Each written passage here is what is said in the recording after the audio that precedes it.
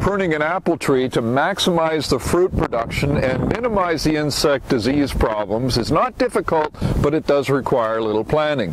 Ultimately, a tree that's nice and open allows the wind to breeze through and the sun to filter through to the fruit to ripen the fruit evenly. And again, by doing that, you're minimizing the insect and disease problems. Now, this is a tree that I've kept reasonably well pruned over the last 8 years. It was planted 8 years ago, and it just needs a little bit of thinning. Now, you're not going to bowl cut it. In other words, you're not going to prune it for shape, but rather you get into the middle of the tree, and you're going to use a pair of loppers to prune off some of the bigger pieces of wood like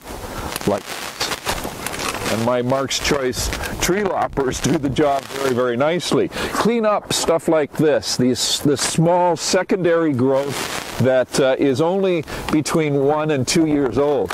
And it's fairly easy to do, it's very easy to do, and in taking out the 1 to 3 year old growth in the middle of the tree, then you allow that sun to filter in and the wind, of course, to pass through very nicely. Here's another one that has to come out. Now, if you've got a mature apple tree that really needs some work and some rejuvenation, this is probably and the best way to do it is to use a good pruning saw like this, a pruning saw that prunes on the forestroke and the backstroke, and you'll be taking out wood similar to this. I won't take it out of this tree because it doesn't need it. When you're pruning large branches like this, you want to get right down to the main trunk of the tree. You want to score the underside first and then cut through from the top to remove the limb. Do this with no more than a third of the tree at one time, and do it over a period of years if the tree's been ignored for many, many years at once.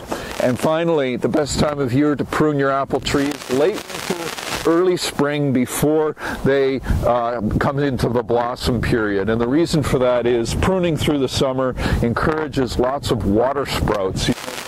That growth that just takes off straight upwards looking for the sun. So you do that and you're going to end up with some pretty good looking apples at the end of the season, guaranteed.